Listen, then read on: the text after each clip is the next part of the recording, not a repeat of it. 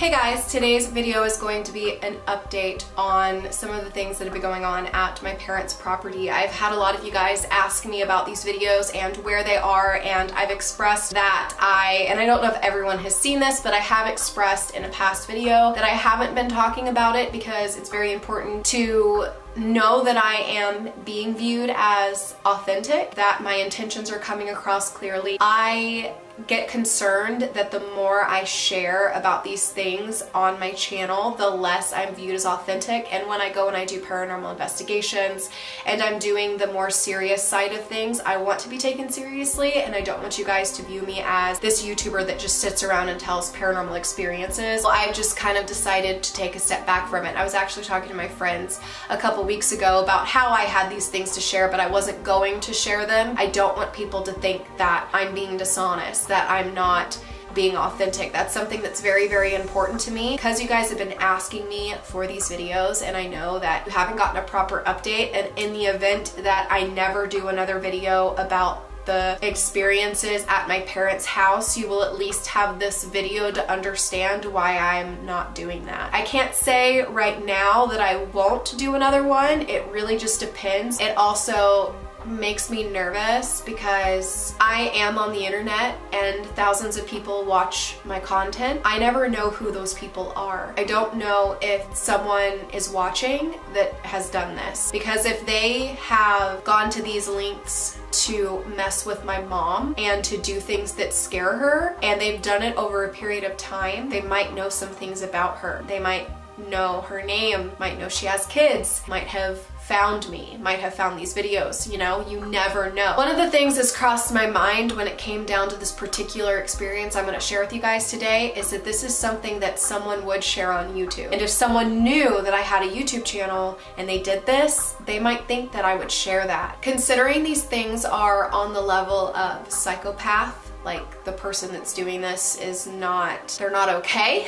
They have some problems. I don't know if it's okay to talk about it. Like, I feel like they might like me sharing it, and that is another reason why this might be the last video that I do. Another thing that leads me to believe that it could be someone that watches my videos is I've talked about the cameras before, right? Well, we have not caught one person on these cameras. I know there's a person doing it, and considering the fact that there has not been one person caught on their security cameras, leads me to believe that the person that's doing it knows they're there. They might have known to look for them and to go out of frame, to go and do things that won't be seen. This is just pure speculation. I don't know. But anyways, if this so happens to be the first video that you've ever seen of me, I have an entire playlist dedicated to the experiences from my parents' property in the woods. There's been some things that are paranormal related, and then there's been things like this that are the most scary of all, and that are the things that involve actual people. And I do believe that my mom specifically has a stalker or someone that watches her and does this to her. Before I get into it, I just want to let you guys know, those of you that are interested, I am going to be posting some new jewelry in my Etsy shop, etsy.com/shop/midnighttrove. I will have it linked down below. Some pieces that are different than ones that I have released before that are super cute. I'm going to show you guys one of them really quick. This is one of the necklaces that is going to be in my shop. I don't know if you guys can see it, but this is not an actual opal. This is made out of glass, and it's made to have the appearance of an opal. All my other crystals are real, but this one isn't. I just like that it was a crescent moon. I thought it was super beautiful, and I don't know if you guys can see like the color shift in it all on this camera because my lens is really far away, but this is stunning, and there's only going to be like 2 of them. So if you like this, make sure you go favorite my shop, that way you can get your hands on it. I'm also going to have a few daintier pieces like this. These are absolutely beautiful, and this is one that I almost want to keep for myself because it's so dainty and stunning, but your girl needs some money, so this is going to go in my shop, and I freaking love this one. It's citrine, and it is just so delicate. I feel like this is going to be perfect for someone who likes to wear jewelry but that's a little bit more simpler. So if you guys are interested in any of my crystal necklaces that I'm going to be posting posting in my shop. Make sure you guys go over to my shop that I will have linked in the description down below. I only have the quantities that are available, so if there's something that you guys like, you're gonna have to get your hands on it while you can. And yeah, if you purchase something, I'm very excited to see what it is that you get. Also, an extra disclaimer, I am sick, so I am talking very slow and not fully myself, so if I seem off in this video, I don't feel the best. I'm not where I need to be in my life right now, so I just would like to let you guys know that. If this is the first video you've ever clicked on of me, normally I seem a lot happier and I'm not as bland and like I don't sound as disgusting. So just keep that in mind as you continue this video, that I'm just not fully myself, and that's the situation. With all that being said, let's go ahead and get into this video, which is very serious. So I don't remember the exact timeline of all of these events. The second thing I'm gonna tell you guys after I tell you guys the first thing is the most recent thing within the past 2 months. I don't even think it was 2 months ago, to be honest with you, but it is the most recent. And also keep in mind that these are things that are compiled in with a whole bunch of other stuff that I have done videos on in the past. So if you guys would like to, make sure you go catch up, because there are a bunch of different types of things that are just very, very strange and unusual that people would do this, and it makes these things I'm going to share with you guys in this video even weirder. Over the summer, my mom keeps out hummingbird feeders, and she went to go change out the, I think it's like sugar water that you make for hummingbirds. You put the sugar in it and then dye it. Well, my mom went to go change it out and there was some left, and when she went to go pour the hummingbird feeder out into the sink, she noticed that it smelled like whiskey. Is there a way that sugar water might end up smelling like whiskey after a period of time? Is that something that happens? And I couldn't find anything else about it, which is another reason why I wanted to share this with you guys.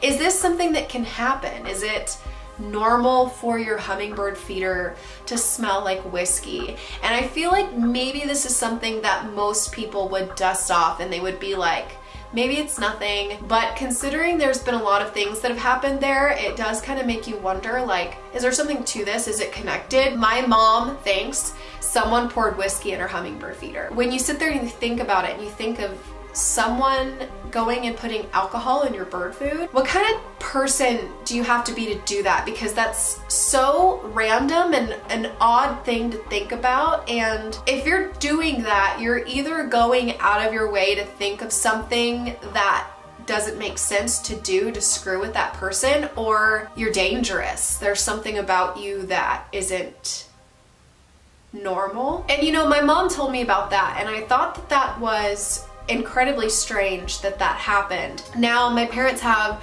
a whole bunch of security stuff in place. Like, if anybody tries to go in their house, they're in trouble. That's all I'm gonna say. They're safe in that way, but knowing that someone would walk onto my parents' property and do these things, knowing they're gonna see it, scares me. It makes me feel like she's being watched. So what happened was my mom had recently changed out her mailbox and put out a new one. Now, the old one she had taken, and I cannot remember for the life of me if she said they put it in the shed or on the outside of the shed, but I think it was on the outside of the shed. At some point, my mom ended up noticing that it looked like there was something on the mailbox.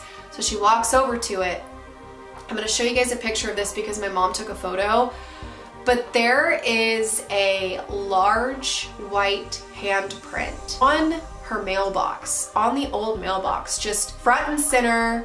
I want you to see me, like right there. And to me, this is incredibly odd because someone would have to put paint on their hand and then put it on the mailbox. And why would they do that? Like, why didn't you do the mailbox that is out there that people put the mail in that they would have found sooner? Or why didn't you put it on like a door or something? Like, why did you put a white handprint on the mailbox? Why that? Like, why didn't you put it on the shed that's right next to it? Why that? It's so weird. And it's a large hand, and not to mention, but that's like an identifier. That's like, correct me if I'm wrong, but if my parents just took that to the authorities or something, they'd probably be able to get like handprints off of that, and if they've ever been arrested before, they could match it. Like, you just gave them an identifier for who is going on their property. My parents haven't done anything with the handprint yet, but I strongly advised them to. I was like,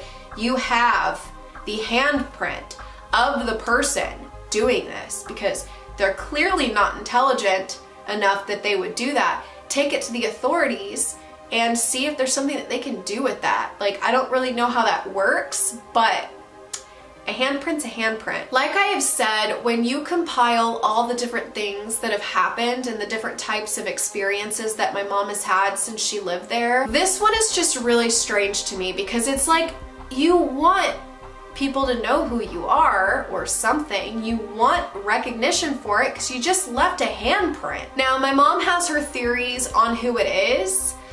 I'm not gonna share that on my channel in the event that they're watching or anything to that effect. I don't want to put that on the internet. I'm not sure what I think. I personally think it's someone that lives down the road that knows who my mom is in some way, shape, or form and fancies her, especially considering there's been things like gifts that have been left and it, you know, prior we're like, is this something paranormal? But now I'm like, no, like this is a crazy person. I have watched so many videos on the internet of people that have stalkers and shit like that, and sometimes they do really weird things, but I still to this day have never heard a story as weird as this one where someone has literally left a painted handprint. Number one, there was no white paint anywhere, no sort of drips of white paint or anything showing that there had been white paint in the vicinity. And just why would you do that? It's almost like marking their territory.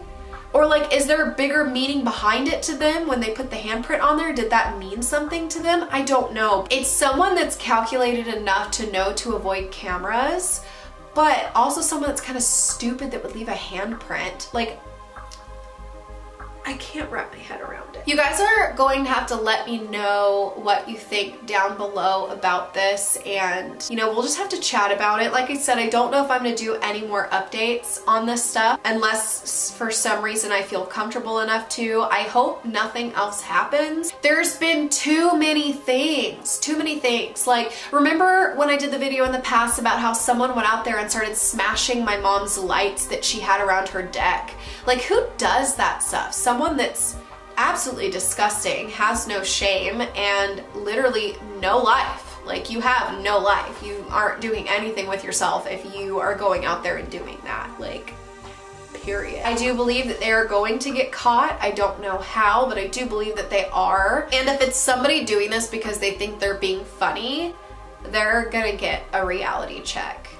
And that's the tea. So once again, I'm sorry if I seem off in this video. I made myself sit down and film even though I'm sick. So if I seem a little bit off, I do apologize for that. And like I said, if this is the first video that you've ever seen of me, I'm not normally like this. It's just, I've been having the time of my life. But if you didn't yet, make sure you check out my playlist down below where I've had other experiences that I have shared. You guys will have to leave me a comment down below about what you think about this experience if you would like to, because I would love to hear your thoughts. If you guys watch this video all the way through, as always, the emoji that I would like you guys to leave is a little tree emoji, something that's very woods themed. And give this video a thumbs up if you didn't already, and also make sure to subscribe so you can see me on a better day when I'm not as dull and sad as I am right now.